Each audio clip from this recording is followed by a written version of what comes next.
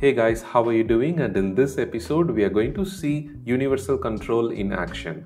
Apple have released macOS 12.3 and iPadOS 15.4 with a long-awaited feature, like almost more than 6 months. We all been waiting for this update from Apple, and finally, the universal control feature is now available. Even though it is still in beta, it works perfectly without any issues so far from my experience. As you can see, you can use your Magic Keyboard and Magic Mouse or your Mac keyboard and trackpad to control the iPad. You can transfer files between your iPad to Mac computer or Mac to iPad. Here in this case, I'm using an iMac 27-inch 2019 model, and it works seamlessly. Here are the list of compatible Mac computers and iPads that work with universal control systems. So MacBook introduced from 2016 and later, for MacBook Pro 2016 and later, and up to Mac Pro 2019 and later are compatible. When it comes to iPad, all the iPad Pro models are compatible, and for iPad 6th generation, 3rd generation of iPad Air and 5th generation of iPad mini are compatible to use.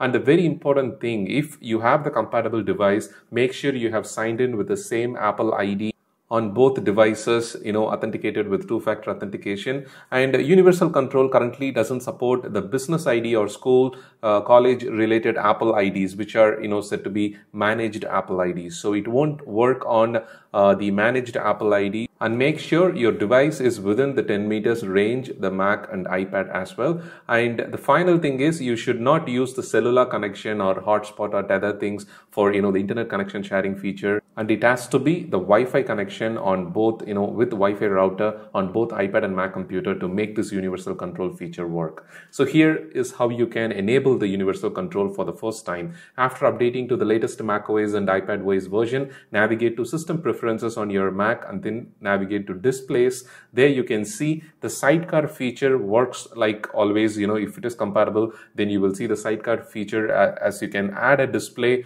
and you can use your iPad Pro display as an extended display, a secondary display, or you can mirror your Mac screen on your iPad. That normally works. But here in universal control, you can see we have 3 options when you tap on that universal control, and you can select any option.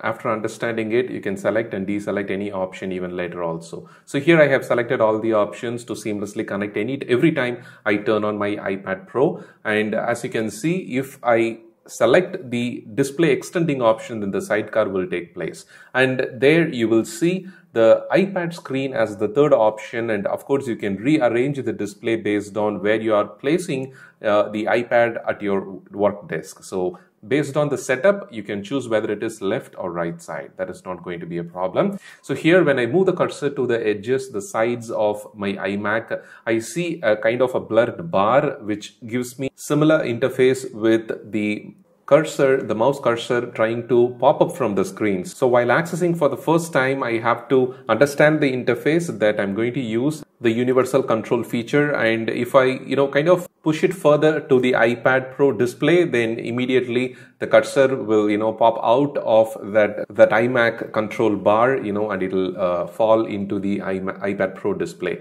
So then I can use my Magic Mouse or the Magic Trackpad if I'm using the MacBook Pro to navigate between apps, and I can control everything within the iPad easily without any, compatible wireless mouse connected to it. So my Magic Mouse or the trackpad will work seamlessly the way we can use the Bluetooth mouse with the iPads. So while typing, I noticed a little bit delay, but that is not kind of an issue, even though it is not a big thing. But I hope in the future upcoming updates, Apple will fine tune it. The latency is kind of felt while typing using my Bluetooth keyboard. Maybe while writing several passage of articles, I may notice that latency, a bit troubling. So other than that, it works beautifully for navigating with the Magic Mouse. And here you can see from the Finder app in my iMac computer, I'm dragging an image file and dropping it in the Photos app. You can use any application, browser application, any attachments have to be done. Your multitasking panel, it is not going to be a problem.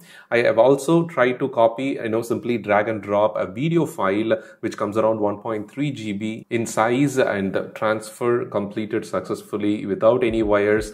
I was simply using my Magic Keyboard and Magic Mouse to seamlessly connect and interact between the iPad iPad and the Mac computer. So this is how the universal control actually works. I hope you enjoyed this video. Don't forget to subscribe for more iPhone, iPad and Mac related tips and tricks. Have a wonderful day.